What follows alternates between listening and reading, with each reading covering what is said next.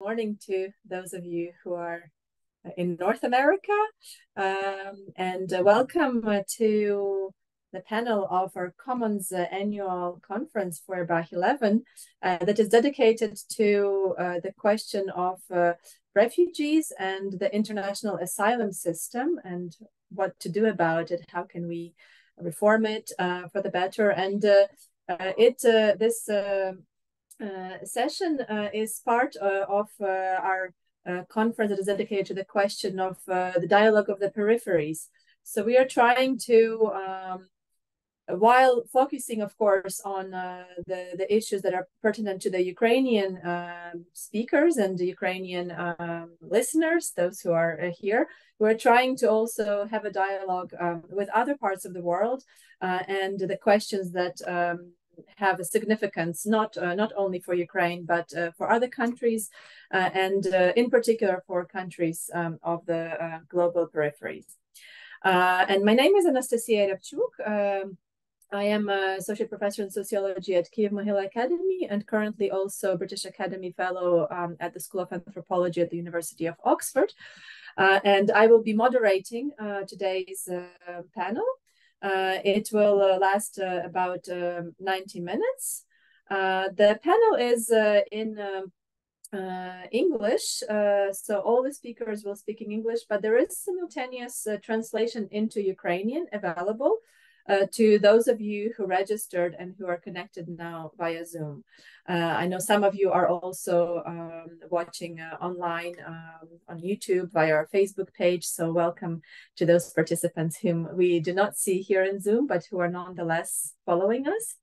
And because of this translation, there is a request to all the speakers to try to speak slowly, make some gaps after each kind of significant statement, so that our translators have enough time to translate this into Ukrainian. So this is the request from them. And as I said, the panel today will last 90 minutes, and it will not be a very kind of formal, structured presentations, although I know that Ruslana, Volha, and Ayşe did prepare a PowerPoint to share their research with us. But we hope that after some introductory comments from all of you, we will open the floor to discussion, to hear feedback from the audience and questions from the audience, and engage also in dialogue among ourselves. And for this, those of you who have some questions or comments, you're welcome to write them down in the chat window in Zoom at any time during the presentations. So you don't need to wait for the presentations to be over. You can drop a line right away. I will see these questions and comments, and I will then be reading them out when we reach the Q&A part of our discussion today. So unfortunately, there is no possibility for kind of live discussion with people just connecting and jumping in with comments. So this is the format that we will have the Q&A window in chat in Zoom. So I hope these kind of more formal bits of today's presentation are clear. I will now introduce the speakers. And right away, I would like to say that one of our speakers, Ayman Seyfeddin from Sudan, whom we're really counting on to share the experiences from the African context, unfortunately cannot make it. She just sent an apology this morning saying that she's not feeling very well. So we wish her recovery, and unfortunately she will not be here. And also know that Volha Biziukova, one of the presenters in the first group, along with Ruslana and Ayşe. She also has COVID. She is present today, so we're grateful to you, Volha, for still making it. but yeah, with her camera off, and she will not be contributing. Maybe at some point she will write a few words or make a short comment. But yeah, unfortunately, we are in the season of flu, COVID, all the viruses now. So these are some of the unfortunate changes to our program today. But apart from that, we're happy to welcome Ruslana Koziienko, who is a social anthropologist from Central European University in Vienna. Then Ayşe Çağlar, who's also a social and cultural anthropologist at the Vienna University. And Elizabeth Cullen-Dunn, who is a geographer at Indiana University, Bloomington. So welcome to our speakers today. And to start our discussion, I will just start with the short intro that you already read on Facebook, but just what we wanted to discuss as the editorial board of Wspólne Journal together with you. So, of course, we wanted to start off by the question of Ukrainian refugees who were displaced by war, in particular after Russia's full-scale invasion on the 24th of February last year. And we know from discussions with activists and researchers who are looking at the questions of refugees and displaced people, that there seem to be a kind of non-symmetrical acceptance and welcome of Ukrainian refugees, who are welcomed often more enthusiastically, or seem to be welcomed more enthusiastically than people from other countries. And that became a ground for some conflicts. Some migrants from other countries in the European Union were often voicing this voice of concern that there's this preferential treatment sometimes of Ukrainian refugees. And that the asylum system in general in this way, despite being so welcoming to Ukrainian refugees, showed some inefficiency in addressing the problem of refugees and displaced people more generally, more globally. So now is the fifth panel of our conference, and it is dedicated to the international asylum system. And the questions that we want to focus on is how and why did Ukrainian refugees' acceptance and accommodation differ from people from other countries? How much help to the refugees was provided by the state, and what was left to the civil society and in some cases to diaspora networks? This is actually a question that's relevant not only for the Ukrainian case, but for other cases as well, because we know that quite a large share of help is being provided not by the state, but by other agents. So who are these agents, and what share of help to the refugees are they taking on themselves? Then one of the key questions for today is how can we build solidarity between displaced people from different countries? And also how could the experiences of Ukrainians become the precedent for some change, perhaps even radical change, of the international system of welcoming and accommodating displaced people? So these are the questions that we threw into the participants to think about ahead of time. They prepared some answers, some short answers to these questions. And we will start with Ruslana and with Ayşe, who will present their research on the welcome of Ukrainian refugees in Austria. And they will speak about it, but also maybe making some links, more theoretical links, and links to some of the questions for other contexts. So Ruslana and Ayşe, the floor is yours. You do have the option to share screen. Thank you so much for this opportunity to contribute to the conference. I'm not sure how short we will be, like how short our answers will be, but we will try our best. We do have time in particular because we have one fewer participants than we initially did, so don't worry about it. Okay, thank you. So can you see the slides? Yes. Okay, great. So in our contribution, we will try to address all the 4 questions prepared for this panel by relying on the findings of our research, arrival infrastructures, processes of emplacement of displaced people from Ukraine and Vienna. This project was launched by the Institute for Human Sciences in Vienna, and we conducted fieldwork for it in Vienna between July 2022 and September 2023. These included interviews with displaced people from Ukraine, interviews with representatives of different actors involved in the providing assistance, such as governmental and non-governmental organizations and grassroots initiatives. And we also looked into the data. Apart from the interviews, we looked at, we used participant observation, looked into relevant policy documents, statements, and media materials.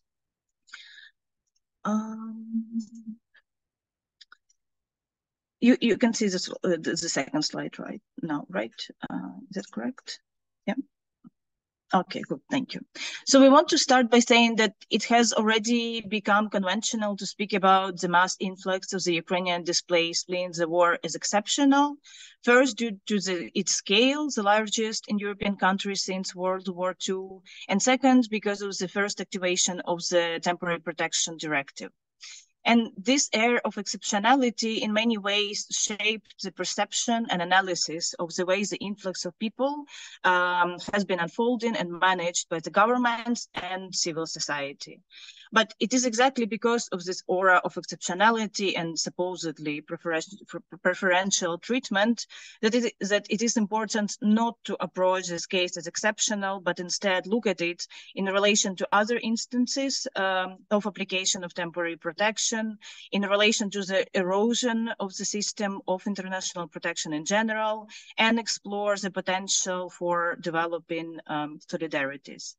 So in our presentation, we will first address the first and first question, and then we will discuss to discuss the reception and treatment of the Ukrainian displaced, particularly using the example of Austria, the role of the state, the role of the civil society, and the implications all this has for the system of international protection.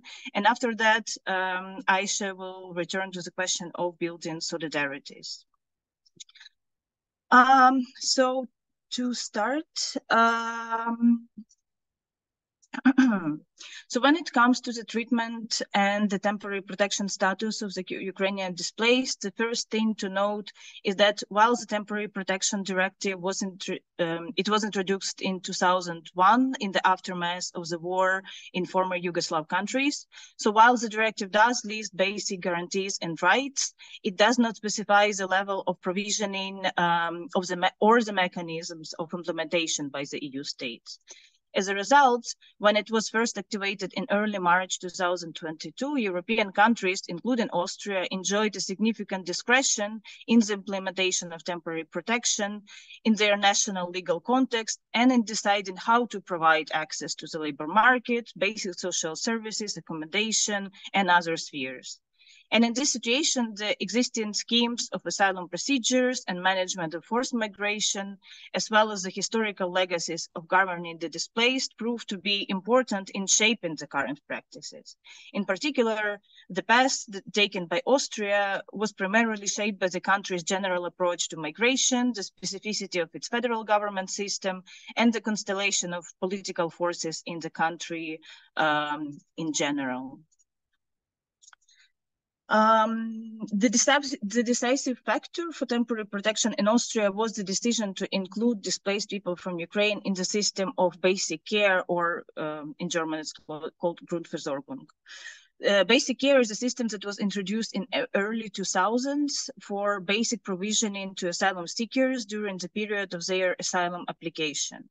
So when it comes to the assistance within the basic care system, currently it entitles one to cash allowance up to 260 euros per month for an adult, and accommodation assistance up to 330 euros per family, or a place in organized facilities. So in this latter case, when people live in organized facilities and when they're also fed, the cash payment is reduced to 40 euros per month. And this is what Ukrainians also get because they were put in the system. Our interlocutors from large NGOs in Austria suggested that the conditions within the system of basic care and such a low level of support were defined by the political intention to disincentivize potential asylum seekers from applying in the context of the refugee status in the context of the general anti-migration ban of the government. And being an instrument in the asylum process, the basic care system has features that are in contradiction with the status of temporary protection. First, basic care system hinders access to the labor market by making even those modest, or we can say low, forms of assistance conditional on the absence of income above 110 euros per person per month. And secondly, the provisioning scheme within the system was designed for asylum seekers who are predominantly housed in organized facilities, such as dormitories, and are restricted in their mobilities by the existing relations of the asylum procedures. Meanwhile, from the first days, the absolute majority of the Ukrainian displaced in Vienna and in Austria in general were housed in private accommodation for free or for payment at different rates.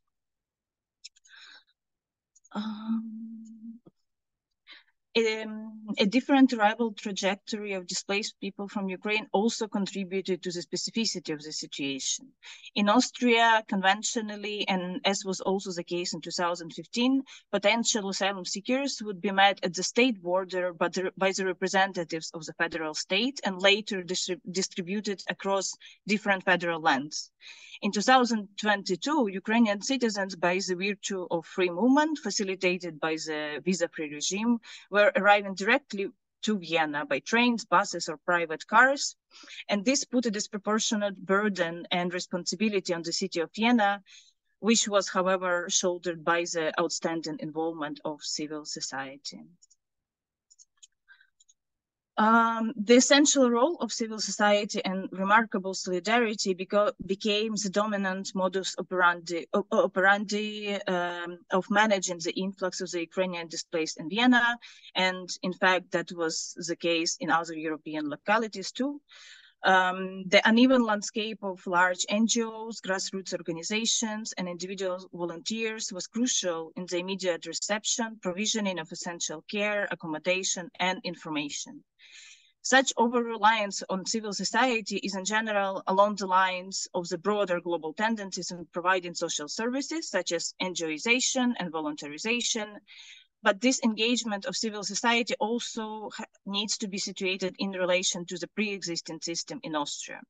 In particular, in Austrian asylum system, there is a long-established practice of the federal state and the federal lands, some contracting the provision of care for asylum seekers to NGOs. Moreover, our interlocutors from NGOs underlined the unpreparedness of the state for the influx and its reluctance to build on the experiences of the previous waves of forced migration and establish long-term and durable solutions. In fact, some solutions that emerged in the wake of 2015 were dismantled already over the next several years. And in this light, this unpreparedness of the state appears to be strategic or at least chronic. And even after the shock of the initial period has passed, the over-reliance on civil society continued to make the situation unsustainable due to the dwindling amount of available resources, burnout, and the shrinking basis of the volunteering workforce. Similarly, as the offer of private accommodation declined over time, no sustainable housing solution or supporting scheme for costs appeared in Austria. So as a result, the response to the influx of people relied on a patchwork of ad hoc tactics and schemes in order to address immediate problems, often with a relatively short horizon of planning. This ad hoc approach and treatment of mass influxes as something unprecedented and unexpected also resulted in a basic failure of the second line of reception, that is, providing the necessary support in the medium and long term. The short-term solutions were additionally justified by the rhetoric of a quote-unquote short war and the wishful thinking that the displaced would soon return to Ukraine. As a result, people housed in private accommodation were left to their own devices and had to rely on their own resources, personal networks, and donations to get by with basic necessities, since they would need to wait for many weeks to get their first monthly allowance, and then would receive their payments once every 2-3 months. Such an approach to managing displaced people was not unique to the reception of Ukrainians. It in general aligns with the historical pattern of Austria treating large numbers of incoming displaced people, including the Cold War period, and positioning itself as a rather transition hub than a place for final destination. So the system is geared to be a place of transit and non-arrival rather than arrival. So many people were pushed to take the decision, many people from Ukraine, to take the decision of leaving Austria for Ukraine or for other countries. Those who remained had to develop a patchwork of coping strategies to sustain themselves in the long term. Due to the insufficient level of assistance, one has to secure additional sources of support. This includes seeking diverse forms of income in Austria or from elsewhere, remittances from relatives or friends, savings, accommodation provided for free or at a lower than the market price, various humanitarian aid, and the like. Overall, even though the reception of people from Ukraine was marked by unprecedented expression of solidarity, their situation in Vienna continues to be characterized by many struggles, shortages, and vulnerabilities. Moreover, the over-reliance on civil society results in a number of bottlenecks, and in the long term, it does not seem to be sustainable unless systematic state support is put in place. In this regard, the situation of people from Ukraine does not represent an exception. Instead, it exposes the already existing tensions and dynamics of the systems that govern the reception of displaced people in Austria in general, and made more visible its many lacks and shortages. So to move to the fourth question, we need to zoom out and consider the case of the Ukrainian displaced and the European temporary protection in the context of the structural factors that facilitated the implementation of the temporary protection regime, and in relation to other historical and geographical precedents of temporary protection regimes. And also we need to consider what the proliferation of these temporary protection regimes means in the context of the system of international protection. So it is now common to refer to temporary protection as a sign of the preferential treatment of the Ukrainian displaced, in contrast to the racialized discrimination other migrants are subject to. In this regard, we find it important to stress the role of the structural factors that preceded and facilitated the decision to apply the temporary protection status in the first place. One such factor was the role of what Gameltov, Hansen, and Hoffman call legal entanglements, that is, the pre-existing regimes of free or simplified border crossing between the countries in shaping the policy responses to mass influxes. Similar to the situation of the Syrians in Turkey and Venezuelans in Latin America, this was also true for the Ukrainian citizens who, since 2017, enjoyed a visa-free regime with the EU. In addition, temporary protection is often, also not always, implemented in regions that already have relatively extensive labor migration and thus continued connections and networks, which was also the case with displaced people from Ukraine. So to further unpack what is often presented as preferential treatment of the Ukrainian displaced by the EU countries, it is important not to approach this case primarily as exceptional, and instead situated in connection to other regimes of temporary protection that proliferated in response to mass influxes. This is the case with the reception of Venezuelans in Latin America, as most countries of the region came up with temporary protection frameworks to regulate their stay. They opted for these schemes, even if the existing regional agreement and national legislations potentially allowed for the qualification of Venezuelans for more permanent forms of international protection.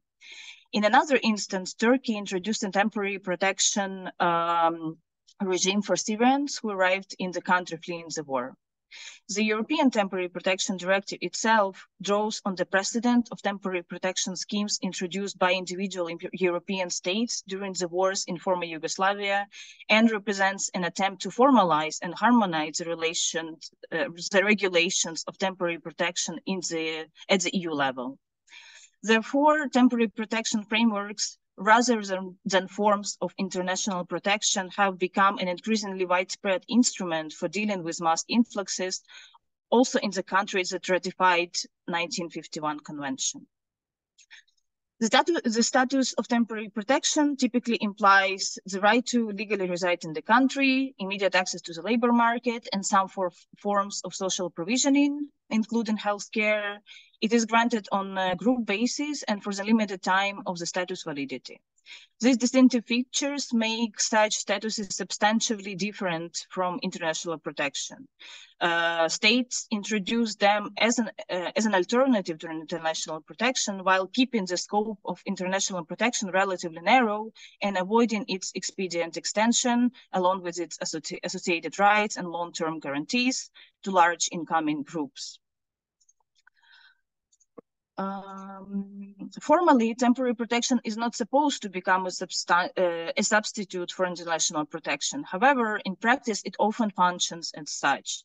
This is especially the case when there is no envisaged transition to a more permanent form of protection and legal residence. The implementation of temporary protection is often justified as a means to alleviate the pressure from the overburdened system of asylum applications, which is not suited for mass influxes.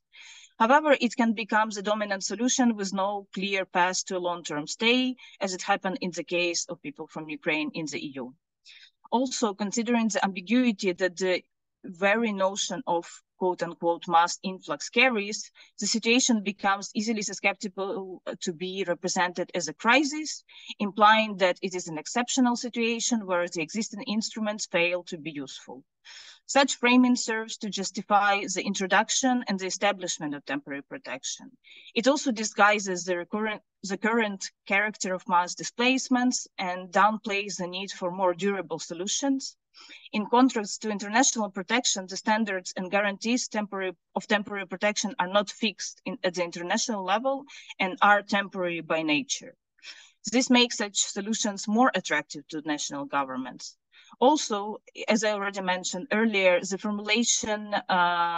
formulations of the EU directive remain relatively loose, ambiguous, and general, and this in turn provides broader space for possible interpretations by national governments.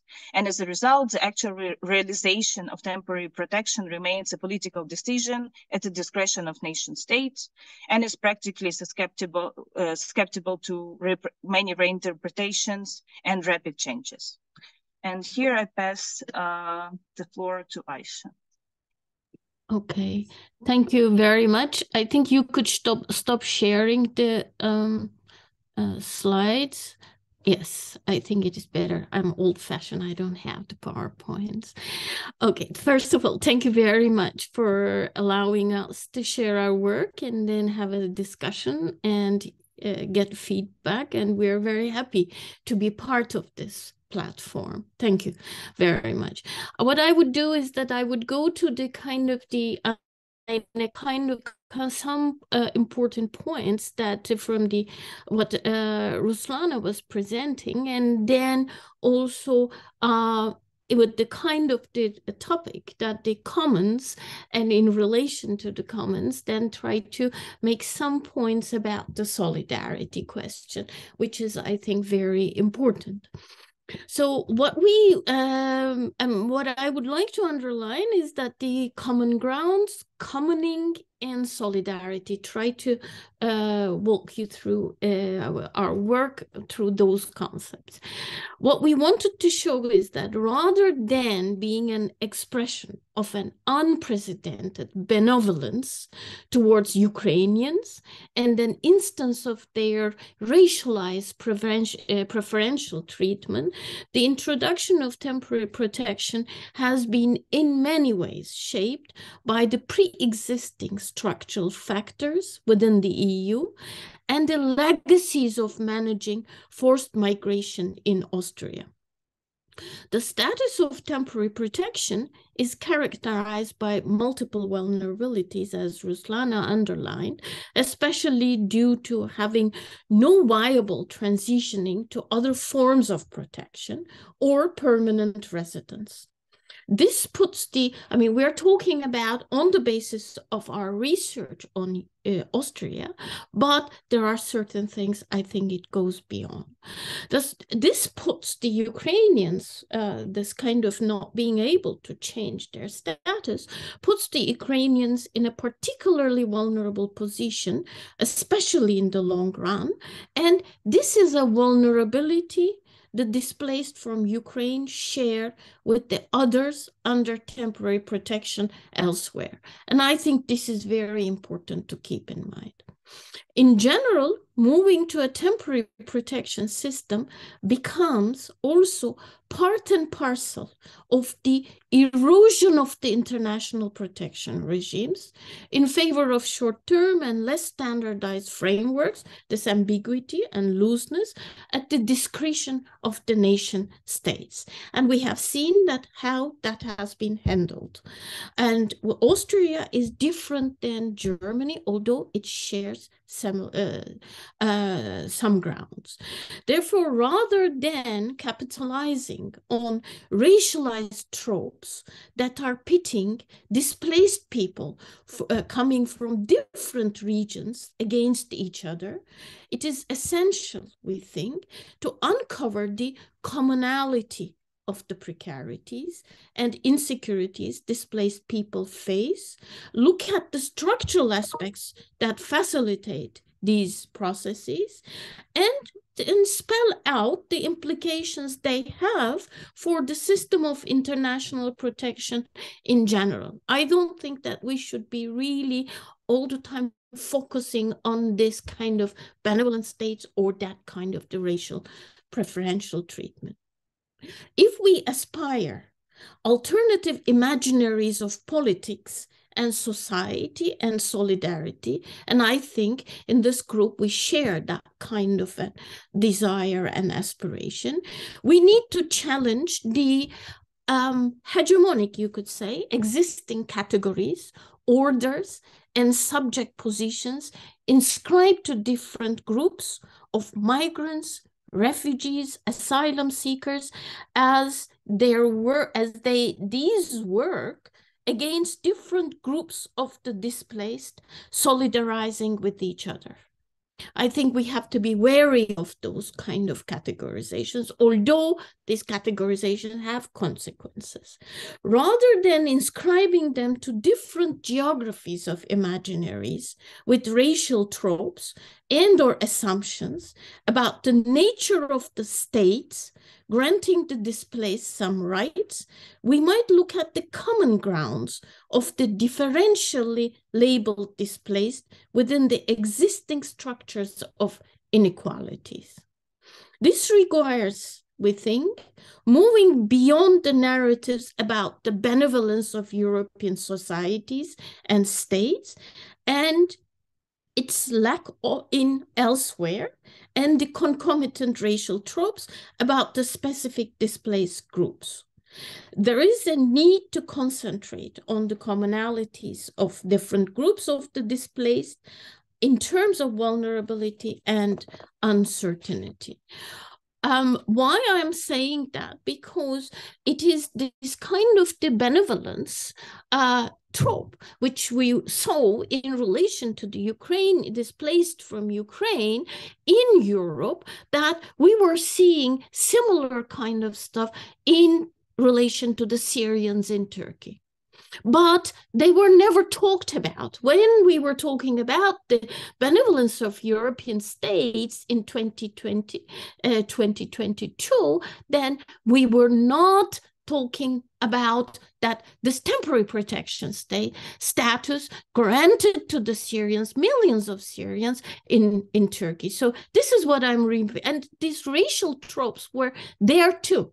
That's saying that, oh, they're similar, they have the similar kind of the religion, we are sisters, brothers, and we saw that actually things didn't work that way, but there was very similar kind of parallels. Focusing on common grounds, I think, is important, not to reproduce the taken for granted divides of class, race, and ethnicity through which hegemony functions. If we want to go beyond the kind of the hegemonic imaginaries, I think it is important. This urges us to reject and move outside of the exceptionality and the crisis frame displacements. Crisis carries the danger of presentism and veils the spatial and temporal location of knowledge production. In this case, who identifies what is a crisis and as something exceptional is always from a location. It is perspectival, of course, and always enmeshed with the power relations of a particular time. For example, the large-scale displacement, again, I would like to go back to the Syrians in Turkey, and the large-scale displacement of people from Syria into Turkey was not identified as a crisis between 2012 and 2015, where the mass influx took place. Millions came.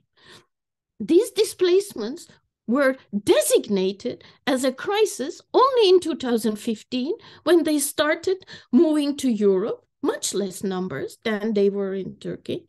So, and interestingly, it became a refugee crisis, not only from the perspective of Europe, but today it acquired a place as such within the public debates and academia in Turkey too. So this is what I am referring to. This is the dangers of that kind of exceptionality and the crisis. Rejecting the exceptionality narrative is important for any kind of solidarity of the displaced, which could become, in this context, we think, a kind of counter-politics. So we would like to think about the question about solidarity as within the frame of what could be the counter-politics to the existing politics. Here we would like to underline the importance and transformative nature of acting together in claiming rights and justice, what is referred often as the processes of commoning. By commoning, one refers to the kind of frictional heterogeneity of different groups coming together. It is not a kind of easy task. It is frictional, it is conflictual, but different groups coming together with an active sense of producing a common project or prospect while maintaining multiple separate alliances around specific goals and identities with respect to gender, class, ethnicity, legal status, you name it. Thus, commoning is not about the erosion of difference and the easing of disputes among the displaced, but it points out to the way different groups connect to each other in action. That I think I would like to underline in my part of our research. Drawing on Hannah Arendt, who sees the political realm of the polis as emerging directly from acting together, from common words and deeds, we could imagine a kind of quote-unquote insurgent solidarity, not like kind of the insurgent citizenship, but insurgent solidarity in the construction of a realm within which people become political subjects. The commoning processes, and it is a disruptive action. The commoning processes and the alliances they forge for claims and social justice become crucial, we think, to a transversal politics that extends beyond historical divides, be categorized, called upon, of different groups that are categorized differently, called upon and studied in terms of those divisions. This, of course, urges us to think and act beyond also the migrant, non-migrant, native divide too. So it is this kind of a more frictious, inclusive solidarity it should not be only as the newcomers' solidarity. The acting together of the displaced, their commoning could be seen as the basis for generating not only a transformative vision of society, but also of fellowship, companionship, in short, kind of a sociability among the differentially positioned displaced. Displacement is not in the monopoly of the refugees, migrants, and then the newcomers. They have different kinds of displacement. It should be recognized, but there is a kind of a commonality.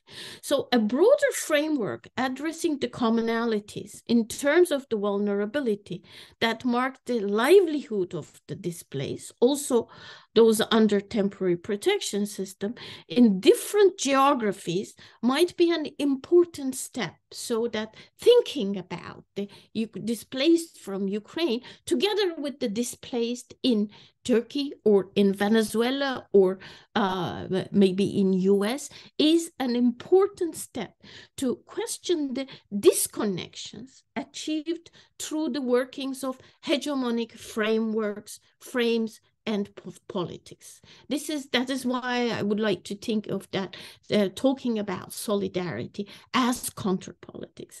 We all know that hegemonies work by making connections and disconnections, endless legal differentiations, refugees, asylum seekers, subsidiary protection, etc., are also part of the politics of disconnections. We are not saying that the legal status are not important, but this kind of endless proliferation is a kind of a tool of those making politics of disconnections. This is one of the main reasons that we are using displaced people rather than any other notion, and not because we want to reiterate the displaced people category as a kind of a legal fiction applied to Ukrainians. We will conclude, I think, by underlining the fact that the designation of exceptionality to the massive influx of the displaced from Ukraine becomes the idiom through which the hegemony works. So this kind of the exceptional kind of, and the benevolence and the racial tropes. This is how that the hegemony works. Hegemonic frames conceal the relations and connectivity and So domains that are in fact connected appear to be disconnected. So in that sense, thinking about solidarity of not the similar, but the different and conflictual, frictional, not conflictual, maybe, frictional solidarity, it might be an important starting point thinking about counter-politics and envisioning a different society and politics for us on the basis of what we were confronted with, the several streams of displacements. Thank you. I will stop here and for our paper, and Olga might be jumping into the questions, but we would leave Olga out with her COVID. Thank you. Yes, thank you very much, Ruslana and Ayşe, for this fascinating presentation. And I'm glad I gave you more time so that I could hear all the richness, both kind of the empirical side and the theoretical underpinnings of your work. So I will now pass the floor to Elizabeth Dunn. And I know, Elizabeth, I told you that we don't have to prepare formal presentations, so it's okay. It was Ruslana's initiative to do a big PowerPoint, so don't worry. And I know Ayşe says I'm more conservative, so we are all a bit conservative here, and that wasn't an expectation. And we would be really happy to hear your comments on what was shared or your observations from your own field work. So go ahead. I've never heard anything come from Ayşe that wasn't already exquisitely thought through, so I expected no less. So I'll begin by talking a little bit about the fieldwork I did with Iwona Kalashewska from the University of Warsaw and then talk a little bit about the ways I have been thinking about forced migrants comparatively. When the war broke out, the first thing I heard was that Ukrainian refugees, and here I use the word very loosely, Ukrainian refugees were streaming into Rzeszów, Poland, the town where I had done fieldwork 30 years before. So, of course, I immediately jumped on a plane and ran to the Polish-Ukrainian border. Ivana and I spent 3 weeks on the border near Rzeszów and Przemyśl, and we started by working in a large transit center. It was a building which had been a former merchandise mart for transborder traders and had been converted into sleeping quarters for 5,000 new people per night. So here, the little town of Przemyśl, which was 60,000 people, was being overwhelmed by more than 50,000 people crossing per day, and was having to find food, shelter, and accommodation for them. One of the things that we started looking at, of course, was this massive volunteer solidarity response. And Ivana and I became really interested in the ways it operated differently than the standard international humanitarian system response, which is usually carried out by a network of nation states, intergovernmental organizations like the United Nations, and international NGOs. As you mentioned, Anastasia, the international system of aid actually broke down during the Ukrainian crisis in very surprising ways. What we were interested in is understanding how a system that had been built for a kind of Fordist logistics, that is, the ability to move large quantities of standardized products to give out in highly standardized distribution packages, had failed in the heartland of industrial capitalism. And so we began to look at the failures of this system as a failure of Fordist production and distribution. We also started looking at the ways that these new forms of solidarity networks were arising, particularly as they were mediated by internet sites like Facebook. And what was interesting for us is that they functioned very, very importantly as a kind of flexible accumulation system, or at least a flexible distribution system, so that networks of people were coming together on Facebook very quickly, transiting goods through the network, and then flying apart to form the next network in response to a need. And for us, the interesting thing, I mean, first of all, I have to say, I think these networks were extremely significant. We watched in the first week of the war, one network move $1.2 million of goods in under 6 days.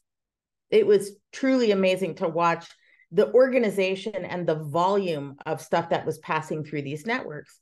And we think they indeed posed a significant challenge to the ability of nation states to respond in standardized ways to crisis. So we became really interested in why these networks operated so efficiently and under what conditions they operated. I mean, obviously, this is much easier to do in Poland than it would be to do in South Sudan, not only because of the widespread availability of cell phones and internet, but also because of the widespread availability of industrially produced products that people could buy at retail and then move through these networks. So that's kind of where we started, and we put out a couple of papers about this. We also have been looking at what we call humanitarian smuggling, which is the movement of non-sanctioned goods across the border into Ukraine via volunteer networks. And, you know, these are things that those of you in Ukraine have seen a lot of, things like body armor, drones, spare parts for AK-74s, and so on, that are kind of not military goods, but meant for use by the military, not weapons, but sort of the things around weaponry. So we got very interested in those people and the ways that they began to pose a challenge to the state sovereignty of both Poland and Ukraine and of the European Union, because of the high volume of their transit across the border.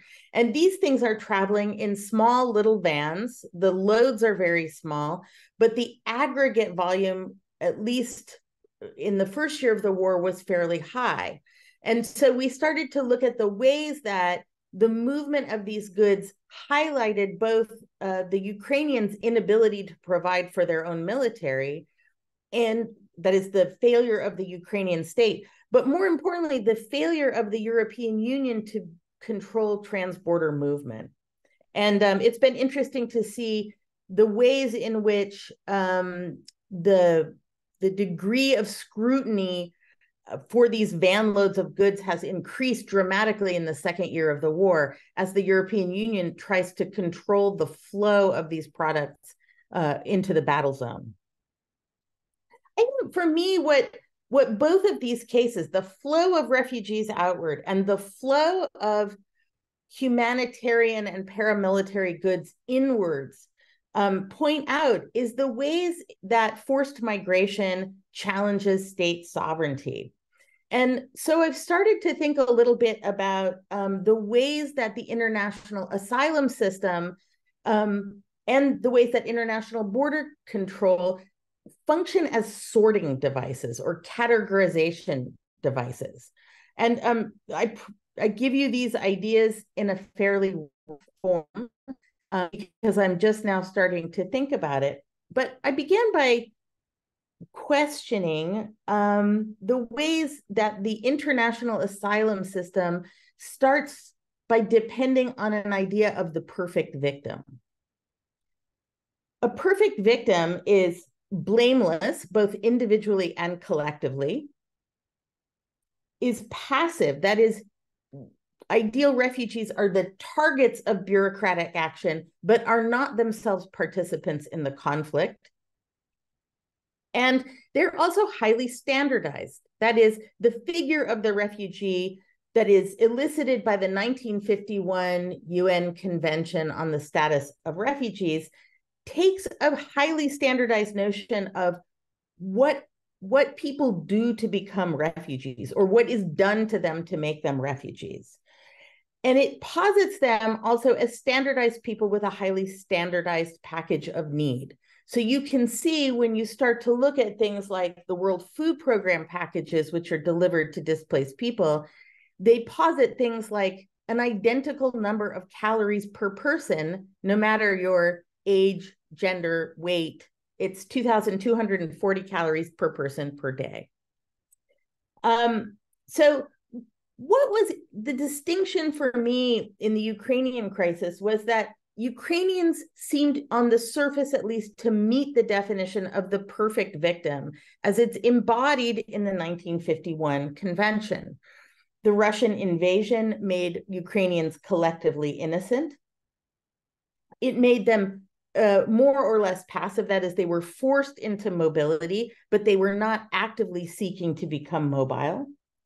And it assigned most of them a highly standardized story of what had happened to them and why they had been forced out. I think that the contrast is really profound when we look at other kinds of forced migrants who might be considered as refugees, but are not. And so I looked at two comparative cases pretty strongly. First, I went out to the Polish-Belarusian border. And what was interesting there was that there were a hodgepodge of migrants from different countries, of different ages, genders, and backgrounds, who were trying to cross the border fence into the European Union illegally. They share that kind of variability in status and story and origin with people, for example, on the US-Mexico border, who come from a wide variety of countries, a wide variety of political situations, and who can be, for example, the victims of state action, that is, they're being terrorized by their own states, or they can be the victims of non-state actors like drug cartels, who are not accounted for in the 1951 convention. So what happens is, I think that the first difference is not a racial difference, but a difference in the ways that these two different groups can be standardized to fit a narrative about victimhood that is embodied in the 1951 convention and carried into both EU law and American law. The interesting thing for me is that the figure of the refugee then stands in contrast with both the active humanitarian, the person who is either part of civil society or part of an international agency, and whose job it is to deliver aid to the passive victims, and also to the active voice of the scholar, whose job it is to denounce this system of inequality. That is, people who are good refugees as opposed to illegal migrants are people who are passive, and because they are not potential combatants, that is, usually they're women and children and not men, for example, so they retain an aura of innocence and inactivity or passivity. They don't challenge state sovereignty because they are not actively seeking to avoid state control. And they're also then there's this difference in how easily they can be regularized and standardized. The Ukrainians, given that they were majority women and children, had a very easily standardizable story where these two other groups did not. I think that for me, this question of who challenges the state and who does not is essential to understanding why these different groups of refugees are taken up in such different ways. So the idea of a racial difference between Ukrainians and others, as we all know, is highly oversimplified, and it overlays European racial categories that don't necessarily apply, and that obscure local racial categories. So certainly there are a wide array of narratives that separate, for example, Russians and Ukrainians racially, rather than lumping them together as white. Likewise, there are huge ethnic, racial, social, linguistic divisions among people coming from Afghanistan or from Syria that are completely obscured when we label them as global South or non-white others. So I don't think that a simple definition of race and racism illuminates very much for us about how people experience these differences, or why these differences exist. What I think the dialogue about racism does is obscure the fundamental difference between the groups, which is whether they challenge state sovereignty. I'm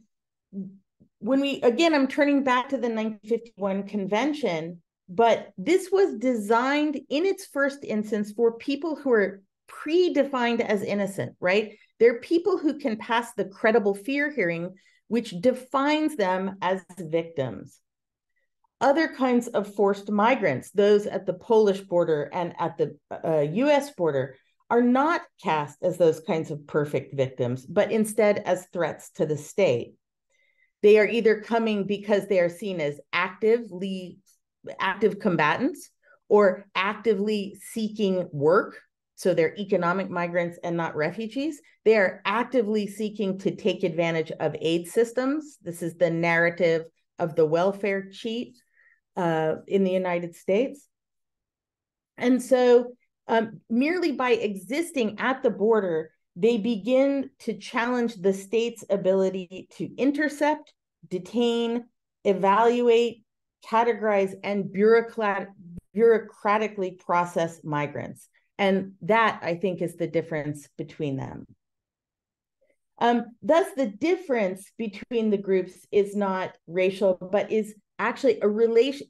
The difference is in a relationship between states and their own internal processes of defining, sorting, and processing human beings at the border.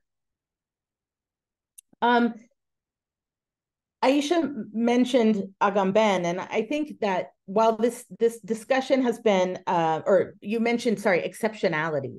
And I think that while this discussion about Agamben has been done to death, right, I agree with you, it is really important to think about the ways that people who are seeking to cross illegally challenge the ability of the state to declare the exception.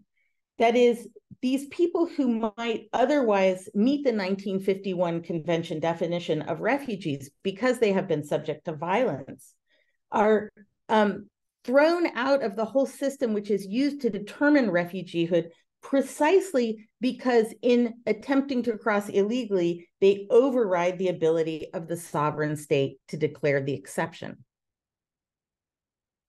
So I have been trying very hard to, I guess the point that I am trying to make is that when we think about only refugees, and we don't contrast refugees to other forms of migrants, defined in lots of different ways, what we lose is the impact of the process of categorization in the first place. That it is the very labeling of some groups as refugees, deserving, passive, innocent victims, and other groups as other things, economic migrants, undocumented people, fence jumpers, illegalized in various ways. It's that process of categorizing them that way that is the process that we have to study, not necessarily their treatment afterwards. Thank you very much, Elizabeth. Thank you once again to everyone for your presentations. I would like to remind to those of you who are listening as participants today that you can write your questions in the chat window.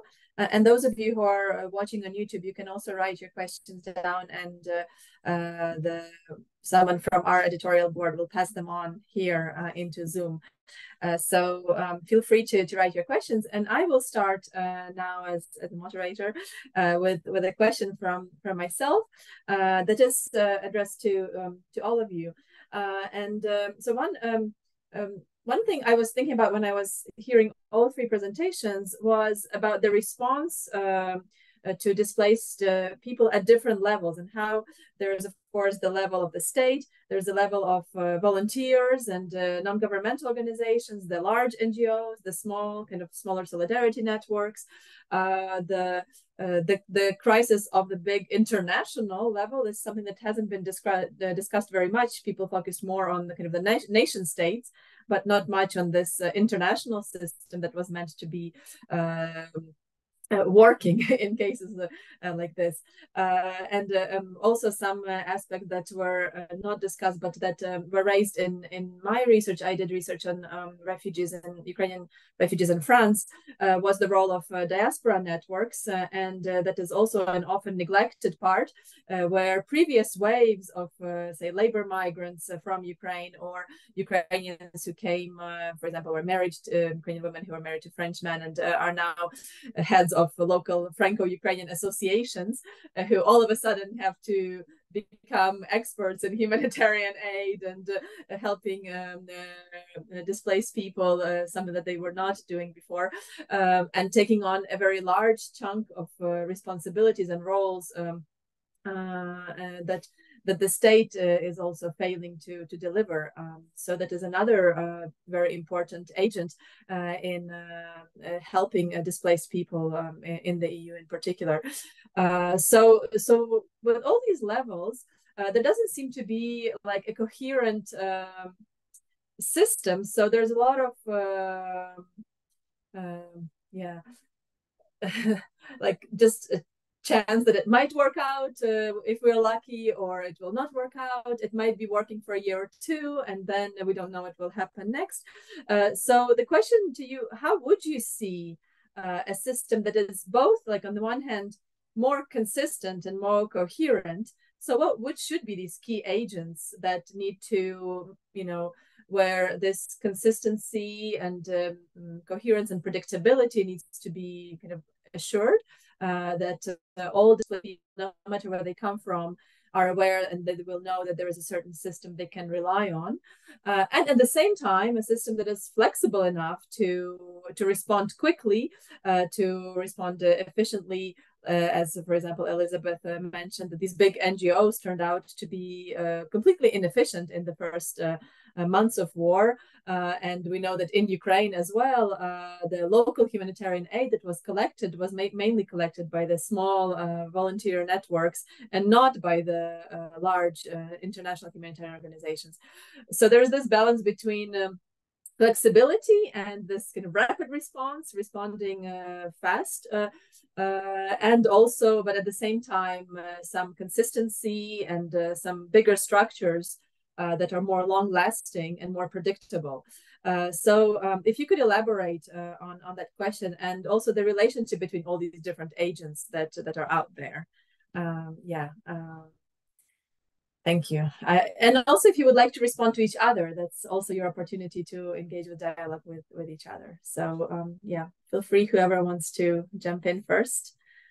I think what was interesting about the international aid response was precisely how slow these enormous aid agencies are to be able to turn to unexpected situations. This is, in fact, their job, right? They are supposed to be able to respond to emergencies, which are by definition not predictable. And yet, wait a minute, let me back up. So the emergency is supposedly not predictable. This emergency in Ukraine was eminently predictable, right? It had already been going on for 7 years in some form, and yet the aid agencies could not get themselves into position to respond when the full-scale invasion happened. And I think from what we saw, they didn't actually manage to hit the ground and start providing aid for almost 4 months after the full-scale invasion. So for me, the interesting thing was the ways in which the bureaucratic system, which is meant to move aid, in fact, prevented the movement of aid and prevented these agencies from being able to do what they say by definition they do.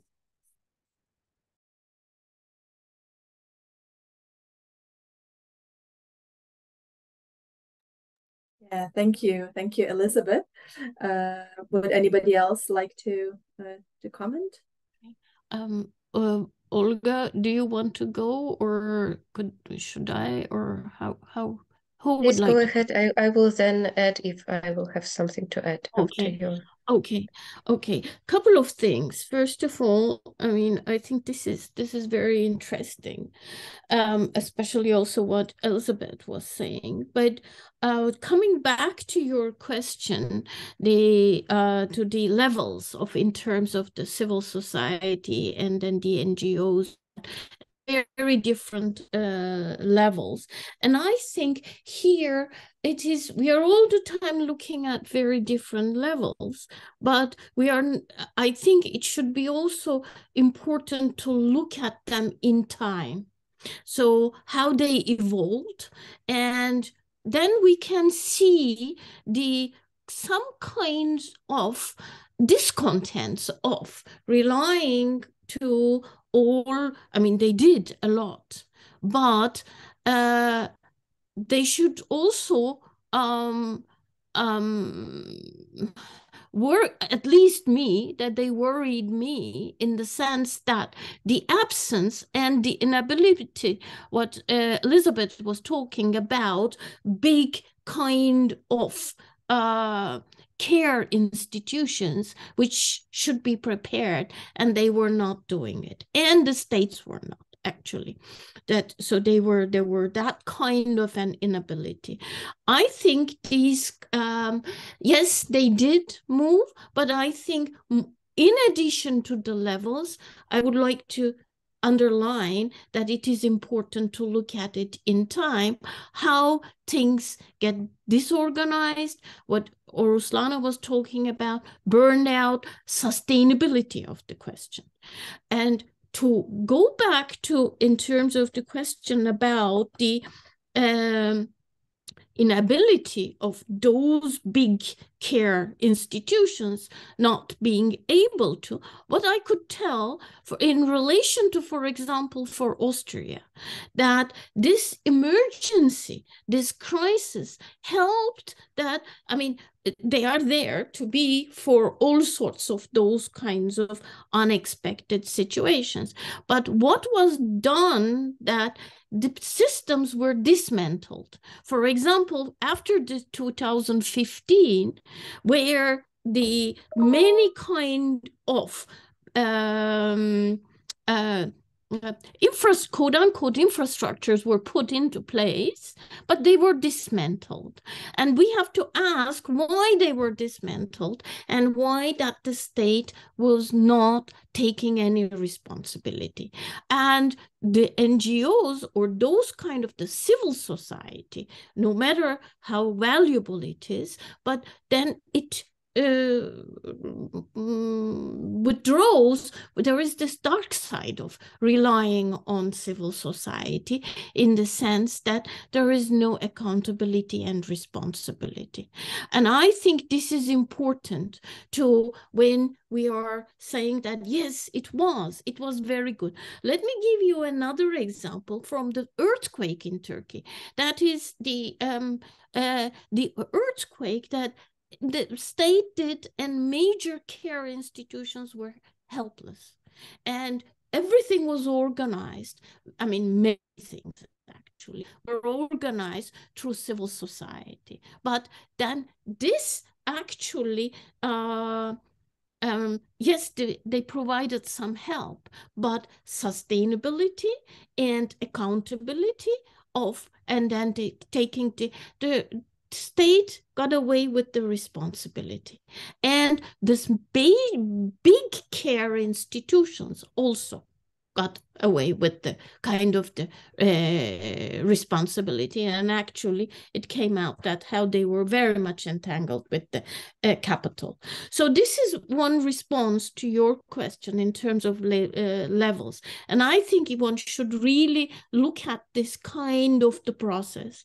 And I mean, maybe if there are other questions we could go into, but then afterwards, if there would be some time, I would like to also ask a couple of questions to Elizabeth in terms of the sovereignty issue, that I think this is the crux of it, that we have to look at it, whether they challenge the sovereignty of the state or not.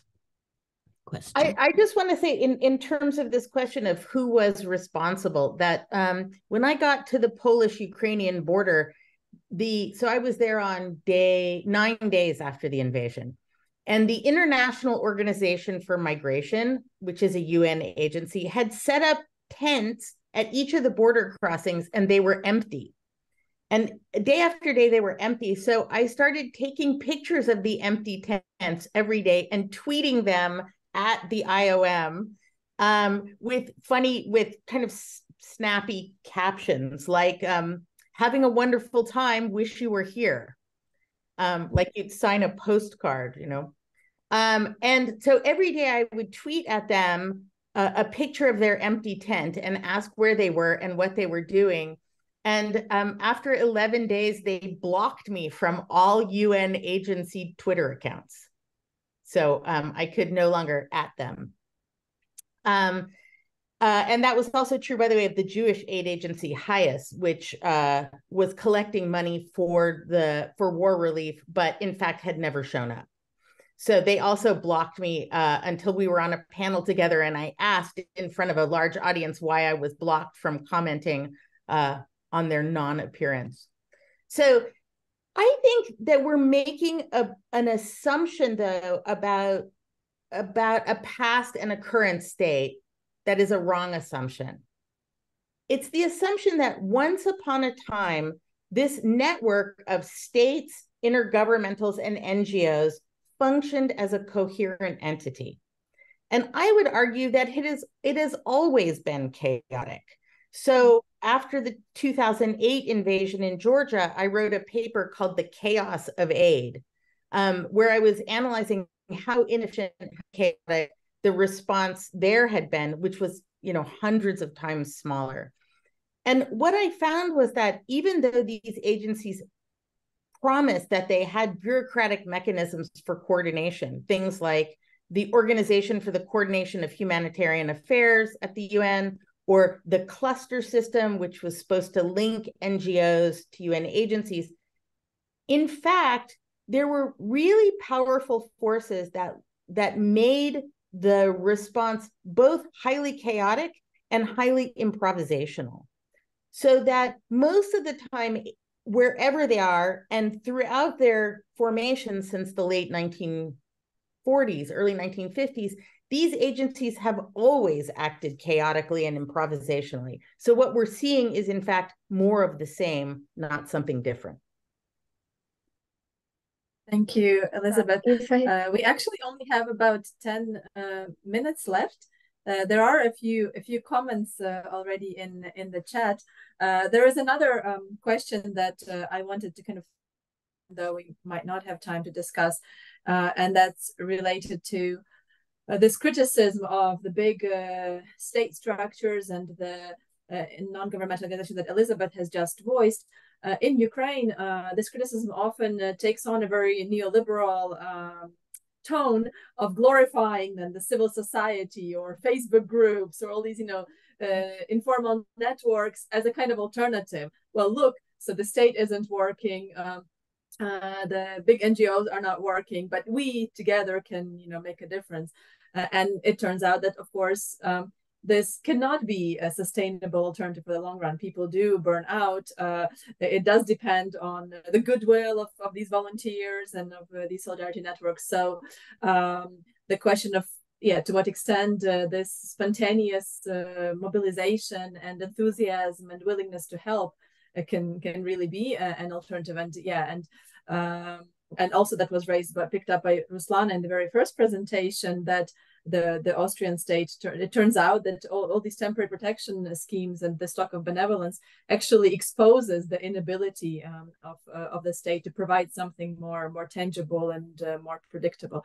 Yeah, so just dropping in that comment about that kind of neoliberal logic that is often in there. And if we have time to talk about this, maybe not, but there are some comments that I will just read out. So there's one, whether we can look at the state's responses both to Ukrainian refugees and the refugees on the Belarusian-Polish border as types of state of exception, with the exceptionality of introducing temporary protection status for Ukrainian BS Polish EU exception in Podlasie region at the Polish border in 2021.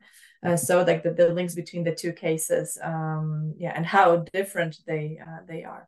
And another question that we have in the chat is, did you experience cases of solidarity between different groups of displaced people? And if you did, how did this become possible? And if any of you have any empirical example of this solidarity between different groups of displaced people and can share. And now there is another comment. Wow, that's a big one. Let's see if I can read it out. Maybe not a question, but some comments. It won't be anything original, as thousands, oh my goodness, it's so difficult to read. Let's see. Oh, okay. It won't be anything original, as thousands of people in Poland have experience of helping refugees from Ukraine, but maybe they will be useful in the discussion. I come from the Lublin region, one of the two regions that border Ukraine, and which I have the impression disappears somewhere when recalling the first month of war. A lot is said in the foreign media about Podkarpacie, Przemysl, Rzeszów, and my region, Helm or Lublin much less. Both large NGOs and the Polish government would not have been able to cope with the situation if it had not been for a widespread mass movement. In my area, the region is large, and I live in its western part, i.e. more than 2 hours by car. Ties from before the war related to the work of Ukrainians in orchards, raspberry harvest, etc. played a big role. The problem of racism arose immediately. It affected Ukrainian Roma refugees, now about 60,000, which is much more than the traditional Polish Roma community, about 10,000. And students from Asian and African countries, etc. And an anti-Ukrainian sentiment is now emerging with renewed force unfortunately. It is not only about the last election campaign, but also about the fact that the fear of refugees from Ukraine, mainly women, is strong in one demographic group among young women from small towns. This is interesting because often this group is the more progressive is accounted for the strength of the protest against the restriction on the right to abortion in 2020.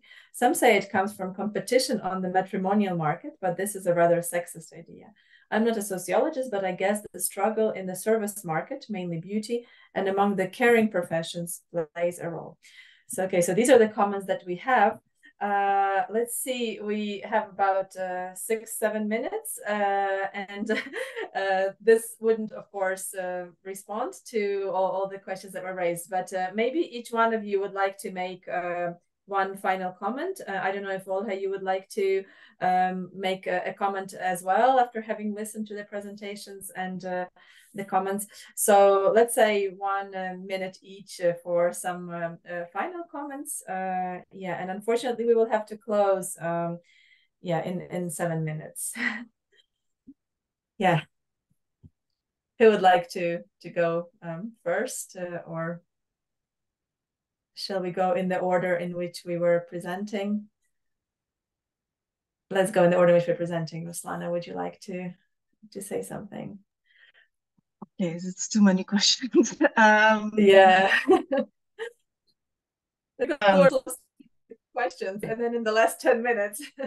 Yeah. Okay, so I don't think I would be able to fully comprehensively respond to the question about the states of exceptionality, but I just want to again kind of highlight the intention behind our presentation is that it's important to look at the constructivist side of this whole situation, how the crisis is constructed every time, and what it means and what it does in the political realm, including the political realm. So just a quick note, the Wikipedia page on Ukrainian refugee crisis appeared on March 1, 2022. At that time, the number of people was not that high, and the state have not been able to respond yet. So this shows in a way how quickly a crisis gets constructed out of nowhere. So yeah, again, I won't be able to respond to this comprehensively, unfortunately. About the question of examples of solidarity, I mean, both in our work, but also in my own experience, because I'm also with a displaced person ID in Austria, and I'm here with my mother. I can say that despite having my university here, I wouldn't be able to survive without having friends from Ukraine in Austria and having these connections, which are also expressions of solidarity on this more mundane basis. The question whether this spills out in a political sphere is very important. Sometimes it does, sometimes it doesn't. The recent, like, for example, the involvement of Ukrainians at Central European University and the recent demonstration in support of people in Palestine might be seen as one of the examples of such solidarity, I think. But again, I don't have time to elaborate. So thank you so much. Thank you, Ruslana. Volha, would you like to make a comment on any of the questions that were raised today? Since you're one of the thank you. Thank you for providing some space for me. Reacting to the question of like solidarity, we also have like fieldwork materials. For instance, many NGOs, like especially grassroots organizations, that emerged from 2015, and that actually like were helping people who fled from Syria, first of all, but from wider region. Then the people whom they assisted, then these people returned actually as now providing help also to the Ukrainian displaced. And they actually were one of the major volunteering force, for instance, for the major arrival center in Vienna. And they were explicitly saying that we remember how this type of help was essential for us and how we now can bring back. But I think that there is also another angle of being victims of being displaced from by imperial aggression, because for instance in Syrian case there was also a very explicit sentiment against actions of also Russian army. And it was also visible during the demonstrations, and it was expressed. So there are multiple angles of building solidarity. And also, if I may, I want to shortly return to the previous question, because it seemed to me when you were saying about organization, you implied also how it should work, like how the system should work. And I think that one of the cruxes of our presentation was to show that it was not only a kind of organizational dysfunction, but how this functioning of the system is inbuilt in actually existing legislation, so that it's not something that can be amended by just optimizing organization, but how it very much reflects and actually successfully realizes the intention, or like the intention to limit migration, which is like guiding a lot of policies currently in migration. And I think also to underline that in our experience, also talking to different types of NGOs, they also stress this idea that it's not about either or, that the state is good or that the NGOs is good, but that it's important to have this landscape, to have this ecosystem of different organizations that can precisely have different flexibility of grassroots, more flexible at the initial stage, and then actually the state-related or big NGOs as able to accumulate these much more significant resources and on a systematic basis. But again, the question is how system is geared and whether it actually seeks to provide this synergetic effect to provide a better assistance, or how actually other rationales are behind the functioning of the system. If I do not know if my other colleagues want to agree or disagree with this point, but thank you. Thank you very much, Volha. And Ayşe? I think given the time that we are for one paper, then we are three, then we should not take that. I think both Ruslana and Olga brought the kind of the solidarity issue very vividly, very clearly in terms of with the examples. So maybe I will pass the word to Lisbeth, and if there would be any time, because I think we are in one paper, three voices, that it would not be fair. Okay, go ahead, Elizabeth. Yes. Thank you. That was very gracious. I just would add one other thing that we haven't talked about. We often think of geopolitics as somehow being separated from economics, but of course it never is. And these wars are happening in the context of a global capitalist economy.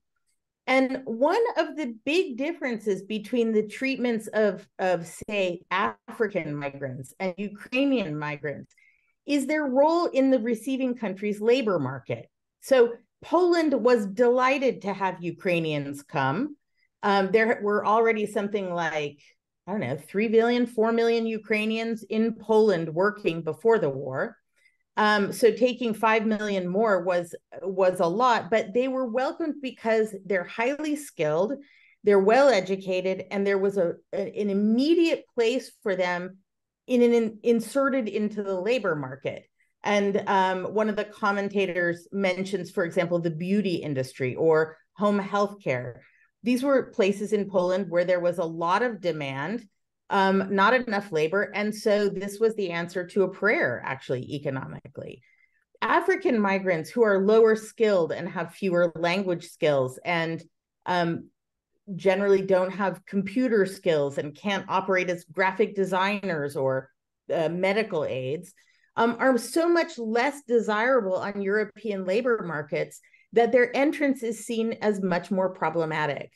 And I think you can never separate the reception of refugees from their place in the larger economy. That's true in the United States, where, frankly, if we didn't have undocumented people, we would have no functioning food system. I always tell people, if you like avocados, you should like undocumented Mexicans because they're picking your avocados. We can never think of these people as separate from the market in which they exist, and that conditions their reception. Thank you, Elizabeth, for bringing that important consideration to our debate. There are many questions, of course, that remain unanswered, many thoughts that were brought in and that require further reflection. And it's good that, in a way, that we're ending with all these questions, with all these points that you brought to the debate, that we can continue reflecting on about them on the pages of our journal in particular. And we ran over our time a little bit, so we have to end now. Just before we end, I would like to make an announcement about the last panel of our conference. As you know, it's been going on for 2 days, yesterday and today. And the last panel will be at 6 p.m. Ukrainian Kiev time, which is in 1.5 hours. And it will be dedicated to the question of authoritarian regimes and imperialist aggression. So those of you who are interested, you're welcome to reconnect in 1.5 hours for our final panel. And I would like to thank all of you for making it today. A big thank you to Ruslana, Volha, Ayşe, and Elizabeth for your input, and to all who listened to the presentations, who asked questions. So thank you very much. And I hope that our conversation will continue in other forms in the future as well. So thank you.